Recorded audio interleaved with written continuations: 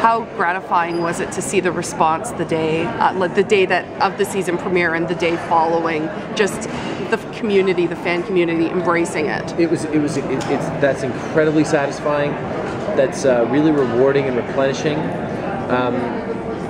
The coolest moment in all of it, because I woke up on Thursday morning with a call from Peter Roth, who's the president of Warner Brothers TV. Steven, I'm so excited. This is great. Love you. I gotta go. And that's how the call went. And so that was really exciting. But the press release for the Canadian ratings came out on Thursday evening. We got 1.1 million viewers in Canada, and it was the biggest on the network that we're on, CTV2. It was the biggest premiere in their history. And that came out, and then I got to tell the crew that just before we shot a scene, and they're almost all Canadian.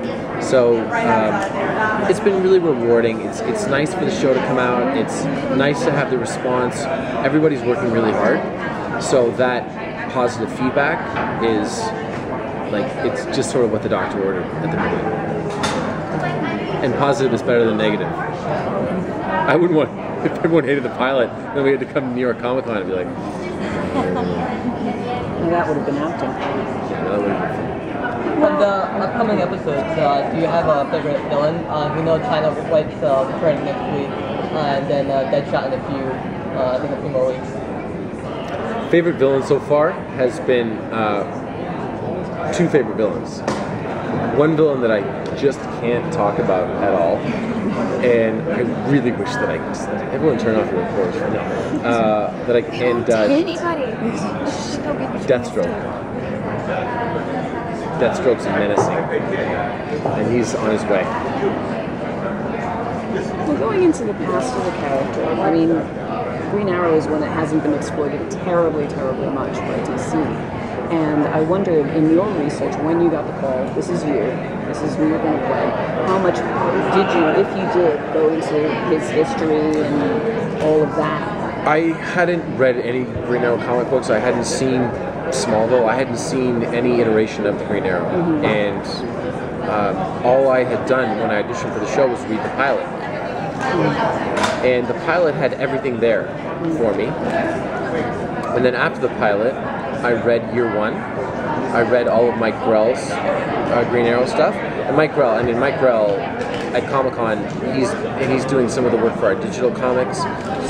It's super awesome to have Mike Grell draw you. And so I've become very familiar.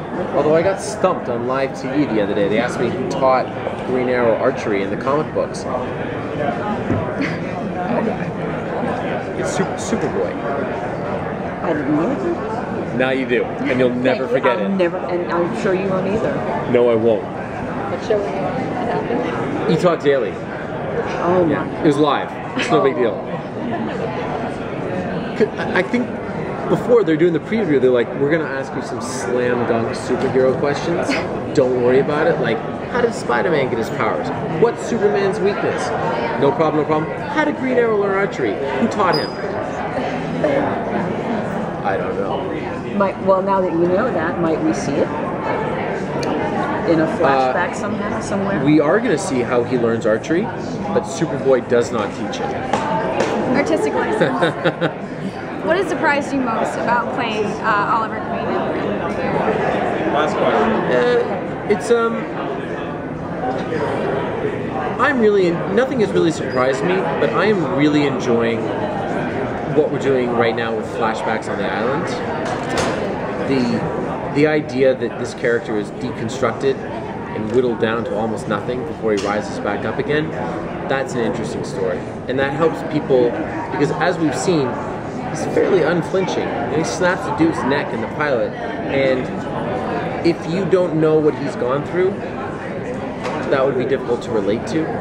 But we see what he goes through, and that helps you engage with him.